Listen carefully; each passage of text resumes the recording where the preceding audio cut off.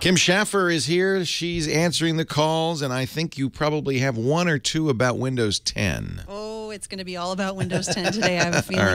All right. Jimmy from Maryland is a gamer, and he wants to know if he should go from 8.1 to 10. Great question. Hi, Jimmy. Leo Laporte, the tech guy. Yeah. Yeah. Windows 10. I haven't really thought of switching yet, but I don't know. Okay, so, of course, the most important reason to switch to Windows 10 is DirectX 12.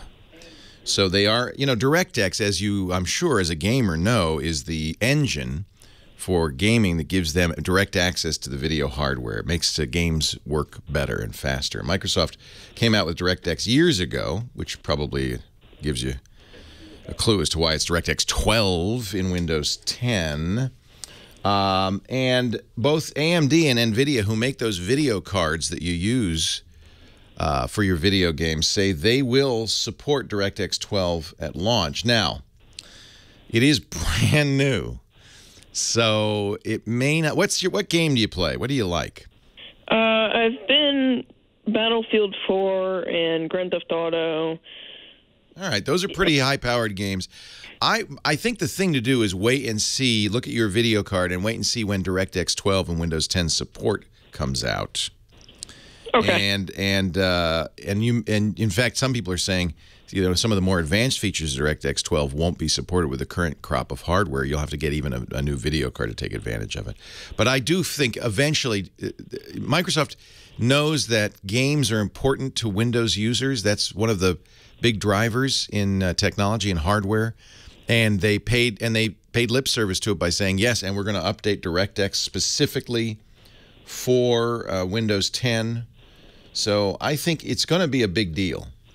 And it's going to be something that you're going to want to pay attention to. You don't have to rush. The games you have right now, probably the video card you have right now, doesn't, I would guess, even support DirectX 12. So the real question is going to be, when will it? You get the free upgrade for a year. You have a year to decide. Some people have asked, well, is Microsoft just going to say after a year, okay, on July 29th, 2016, okay, pay up? I think so. I think it's free. If you upgrade in the next year, it'll be free forever.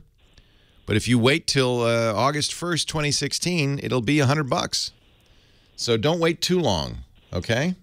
But you can safely wait for now. And I think that it's probably the case that you should wait a few weeks no matter what, just to see if anybody goes, oh my goodness, look what happened. If everything goes well, and watch your game forums and what people are saying, if everything goes well, as soon as you see drivers for your hardware for DirectX 12, and that should be soon if it hasn't happened already, then it's safe to do that. And you will get a benefit. You don't have to get new hardware to get a benefit from DirectX 12. But if you want the full capabilities of DirectX 12, then you want to get a new video card that's built for DirectX 12. Lots of articles. I put an article from Extreme Tech, which is a good source for this information. They do a lot of hardware reviews on what DirectX 12 is, what AMD and NVIDIA are doing to support it, what hardware capabilities, will be added, things like that. So, yes, if you're a gamer, I think you're going to want to. But I don't think anybody should right away. It's no harm to wait. I can't wait. If you're you're a person like me, you're impatient, go ahead and do it right away. It's not going to hurt anything. I haven't heard of any issues yet. Grand Theft Auto will play, I believe.